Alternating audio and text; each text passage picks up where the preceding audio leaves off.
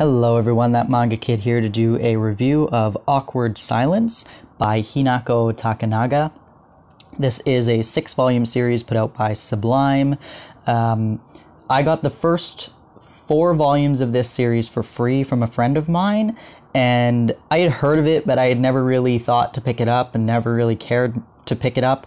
But I'm so glad that I got this because it is fantastic. This is a really cute yaoi series focused on these two here. This is, Satoru. I just looked at his name. Satoru and Keigo. Satoru is an art, visual arts, mostly painting and drawing, I think, guy in this high school, and he has a crush on the one of the most popular baseball players at his school.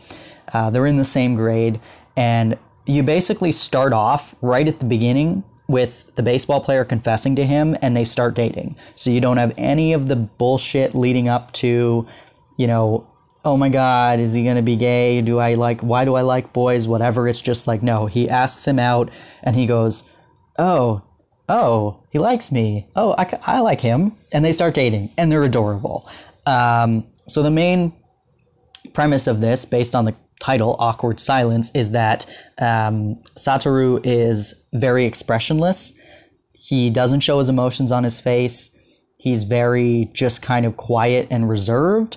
But what I love about this is that he's not one-dimensional. Usually when you have that quiet, reserved character, they're either like overly, like the internal monologue is overly angry or whatever, and they just don't show, and they're trying to hide their emotions, or they're just flat. This character is so cute. He is adorable. He just doesn't, his face just doesn't express his emotions. He has emotions. He has a full range of emotions. It just doesn't show on his face.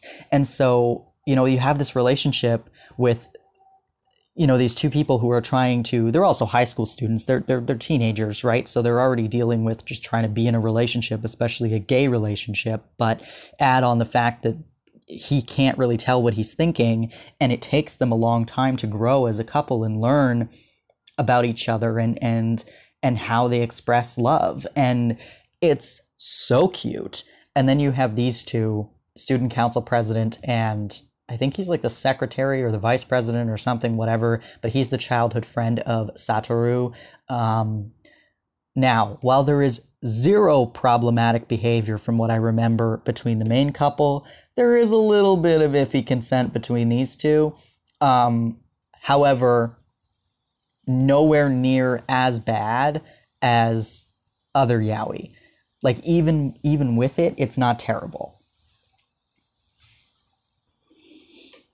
Also, in terms of explicitness, it does have the explicit content warning, and there are explicit scenes in this. However, they are all heavily censored, and usually they have clothes on. So even though there are sex scenes, there's usually either blankets or clothing blocking them, and they don't last very long. It's a lot of like fade to black kind of moments, so it's not as explicit as it could be, which is fine because they're high school students. But just to note that it really isn't like a super hardcore explicit series if that's something that puts you off. It's very cute. It's very loving, and the art, now that I'm looking at this first volume, the art gets much better by the end of it. But yeah, I mean, it's great. I remember now flipping through this first volume that this first volume is like a roller coaster ride of an entire yaoi series put into one volume. And it was because I believe the author originally, it was a one shot, and then she was asked to write it as a longer series. And so it just kind of, like, I feel like she didn't think it was going to last very long, so she piled everything into the first volume and then was like, oh, I guess I'm writing more. And not to say that the rest of the series is uninteresting, because it isn't, but I just remember reading the first volume and going, okay, everything happened. There was a rival, and there was I'm pretty sure the sports festival, and like there's just a bunch of stuff happening in the first volume. But it continues all the way until after high school, which is nice, which is not a spoiler because they have diplomas on the final volume there. But yeah, it's a nice like full story about these couples, and it's wonderful. Satoru's parents are hilarious and excellent. Yeah, I really love this. Highly recommend it. I'm so glad my friend gave this to me because I would never have picked this up otherwise. And it was so good.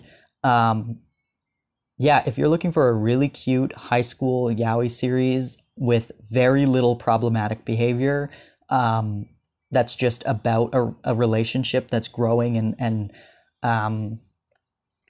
very like there's drama, but it's not super dramatic. Like it really is. These two clearly love each other. They're not interested in anybody else. And so anybody who does come along doesn't last very long because they're like, oh yeah, no, I can't break through this force field that is their love. But yeah, highly recommend Awkward Silence. There's some really nice color pages in the beginning. That one's interesting. But some really nice color pages in the beginning of all of them, as most SuBLime works have. And yeah, friendship, family, romance, adorableness. What more can you ask for? Thanks for watching.